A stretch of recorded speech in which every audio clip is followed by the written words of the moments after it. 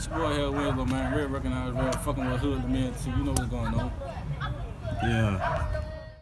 Yeah, them my dogs, man. Them my day ones, man. What's up, man? That's good.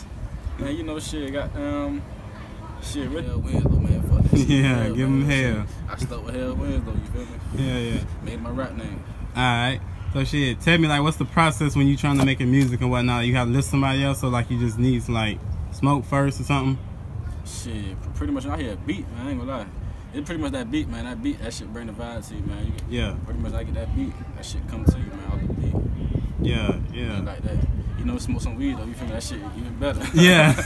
Smoke some weed, have you some drink, boy, this here, it'll make you one. Yeah.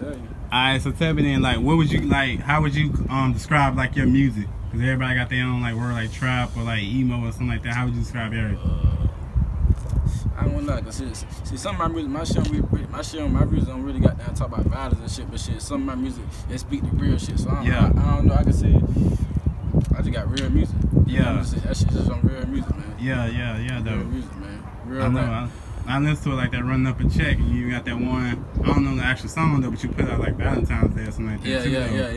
Yeah. Like how was it coming like that? Like how did you even pick like, oh yeah, I'm gonna put this out to the people and stuff like that?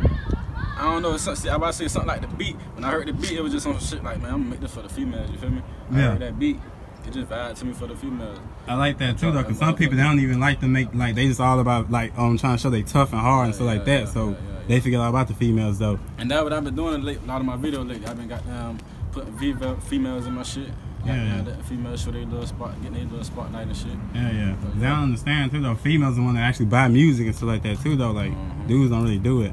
But shit, freaking, how you feel like right now about the rap scene in Savannah as far as like somebody trying to make it out and stuff like that? How you feel how it's going? I feel like it's time, man. Yeah. I feel like it's time to kick that door in, man. Yeah. Too long, man. Somebody got to kick it down and let everybody in. But shit, we keep on pushing. Yeah, the whole Savannah gonna be in this shit for real. Hell yeah. So shit. Like, tell the people, like, how long you been doing and stuff like that, because some people, you know what I'm saying, they probably come up on you, like, after this and be like, oh, he just came up on the scene, though, like. I ain't gonna lie, I've been doing it for like, on some real hard shit. I've been doing it for 2 years. Like, I've been doing it 2 years. Yeah.